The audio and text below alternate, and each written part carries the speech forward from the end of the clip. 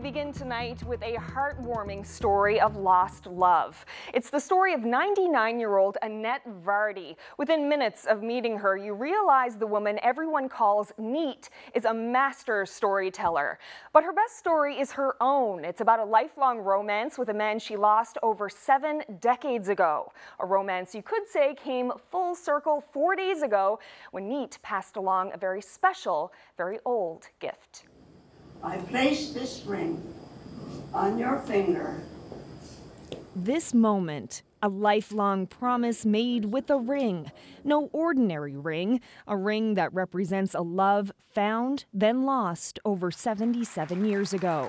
This is the first time Neat has performed a wedding ceremony, sealing the bond between her relative Chris Vardy and his bride, Mary Crotty, using a treasured wedding ring that once held the promise of her own future unrealized.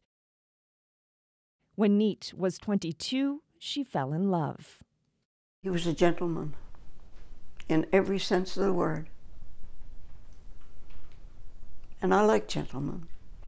Her gentleman was 24-year-old Arthur Stanfield from Bonavista, a school teacher just like her. He was a handsome young man, and I thought that I had the world in a shell.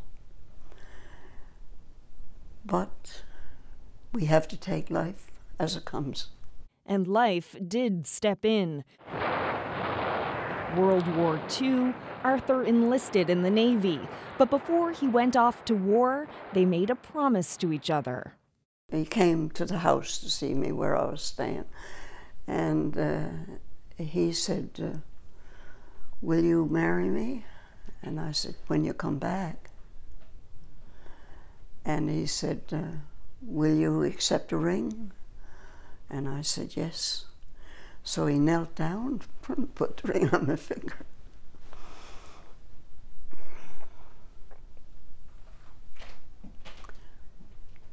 It's still with me. Arthur survived the war, but he died on his way back home to Newfoundland.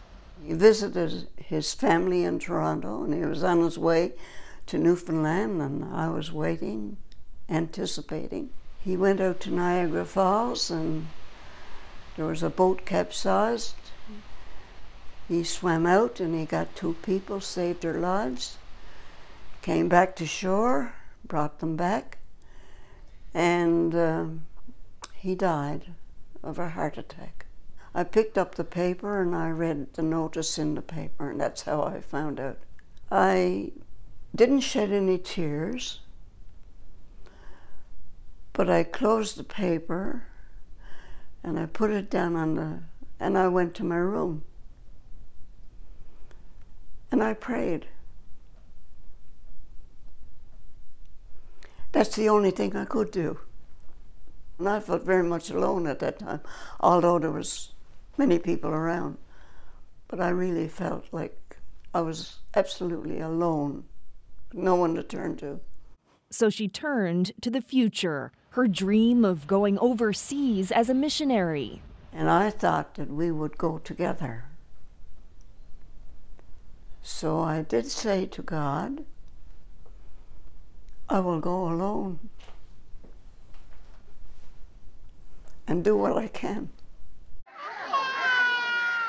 I went to India, and I was there for 30 years. Neat became Major Vardy with the Salvation Army, a nurse in charge of the children's hospital ward in what was once called Bombay. That's also where Mother Teresa had an orphanage. I would send a child to her, but sometimes they got sick, and she would send them back to us to the hospital. Then one day, a sick, orphaned infant, a little girl named Leela, captured Neat's heart. She was just a bundle of bones and not very pretty to look at. But if you look into anybody, there's some beauty there.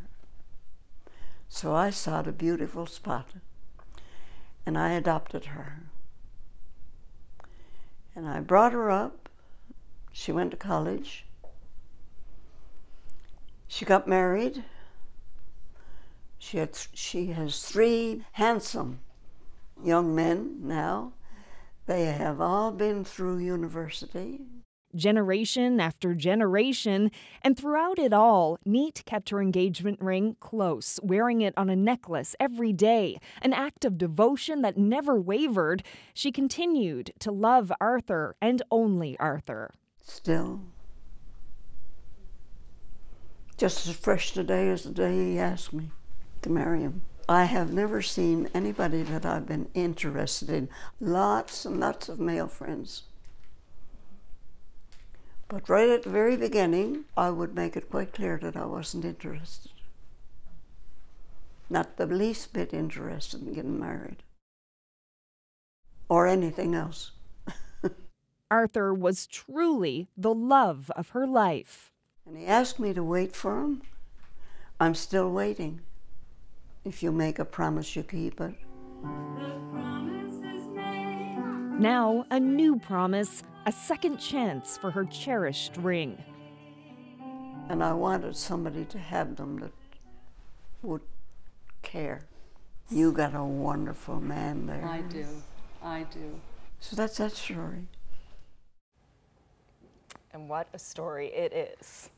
I can't believe that she's 99 years old. I can only hope that when I reach that age that I'm as bright and as sharp as she is. I know, absolutely. And you know what? She turns 100 in January. Wow. Just amazing. And you know, I also spoke with the bride who now wears Neat's rings. Here's what Mary Crotty has to say about receiving such a meaningful gift.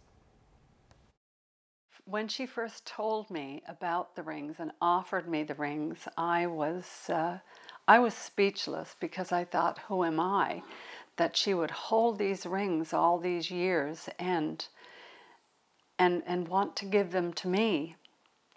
And so when I picked them up and I saw how beautiful her ring was and her engagement ring, I was just overwhelmed.